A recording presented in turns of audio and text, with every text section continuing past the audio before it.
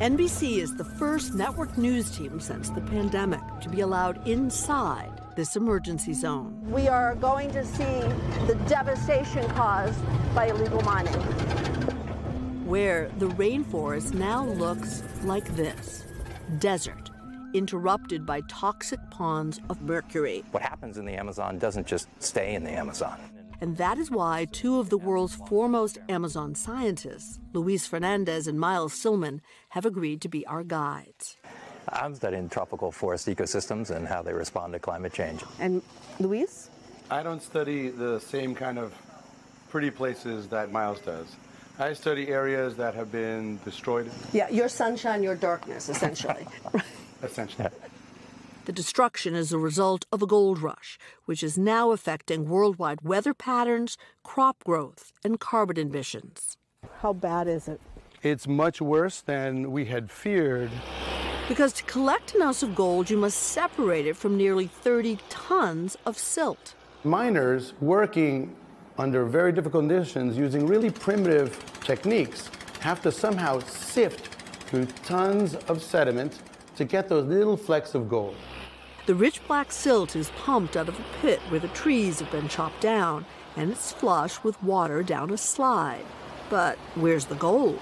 To get that final step, where you want to separate the gold from the sand, you add mercury. Mercury is poison, isn't it? It is.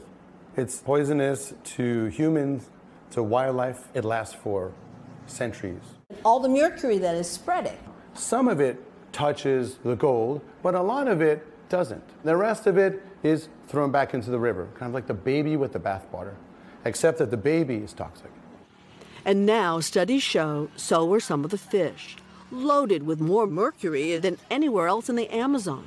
And the people, more than 75% of those here have been contaminated with dangerously high levels. In total, they say, millions of acres have been affected across the region, turning a place once vital for absorbing the world's carbon into one pumping carbon into the atmosphere. The first meter of soil in the forest holds as much carbon as all the trees that are above it.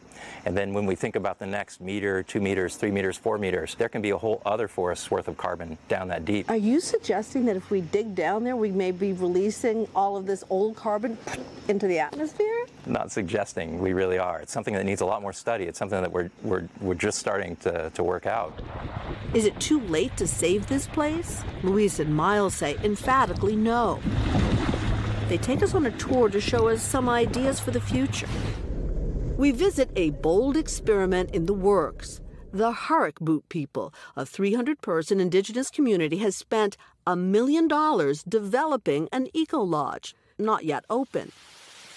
The setting, breathtaking.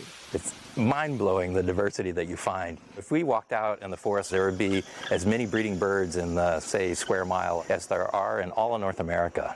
There would be 1,000 species of butterflies, maybe more. But even here, we're shocked to discover they are mining with mercury to fund the eco-lodge, in the hopes mining will one day be unnecessary. As for the professors, their work is deemed critical by the Peruvian government, which partners with them. This is the first and only mercury research lab in the Peruvian Amazon. They created a nonprofit, Cincia, which the U.S. and NASA also help fund. Yeah, it's a big pile of rocks left over by gold mining. We're making our way to part of the largest reforestation operation in the Americas. How great! Where they study what might now grow in these mining pits. You have to have the right tree for the right place, right? Yeah, you can spend a whole lot of effort and just send the little trees to their death sentences. You're standing in a mining site. This was all mining. And finally, Luis introduces us to a group of kids they're working with. We're here with students to measure mercury to see if these rivers and streams are polluted by illegal gold mining. The insects the students collect will be studied by Cincia scientists. It's really important to get the kids involved because these kids are the ones that are going to have to deal with this problem in the future. One day, what do you want to look back and say, yeah, we did that? I'd love to see a generation of Peruvian scientists solving their problems to pass the torch forward. We are on a team, and we tried. We tried to do something, and I think we did it. We're doing it, and that's something to remember. Now, don't think Peru invented the use of mercury for gold mining. Over 100 countries still use it. In fact, during the gold rush in the western U.S., prospectors used mercury, which is still contaminating some of the area's fish. To this day. To this day. That was incredible, Such that a great piece. story. Just seeing those images of just that land totally barren that was once so lush. 370,000 acres and then a couple other million acres affected. I mean, it's devastating. And as we said, I mean, it affects everything. And imagine this place going from being a carbon absorber to a carbon releaser. Yeah. And I love those scientists just saying, let's plant some trees. Let's try to turn this around to the extent we can. Look at you again, shining Thank a you. spotlight just where it needed. Thank you, Cynthia. Thank you. Hey, thanks for watching our YouTube channel.